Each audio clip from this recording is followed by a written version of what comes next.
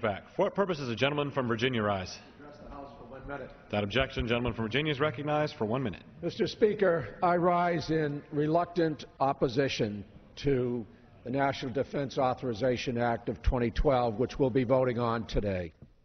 The bill does include provisions that are vital to our national defense, but it also includes provisions that present a false choice between our safety and our values.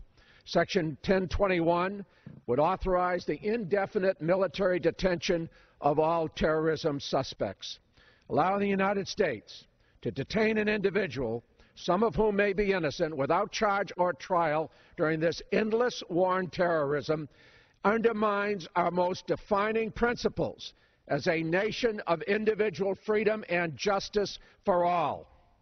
Mr. Chairman, our civilian law enforcement agencies have proven themselves capable of apprehending, interrogating, and prosecuting terrorism suspects. In fact, civilian courts have overseen the successful prosecution of more than 400 terrorists. The military courts, only 6.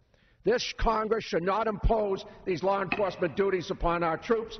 It is un-American and unconstitutional. We should reject the false choice between our short-term security and our long-term survival as the leader of the free world. Thank you, Mr. Speaker. The gentleman's time has expired. For what purpose does the gentleman from Vermont rise?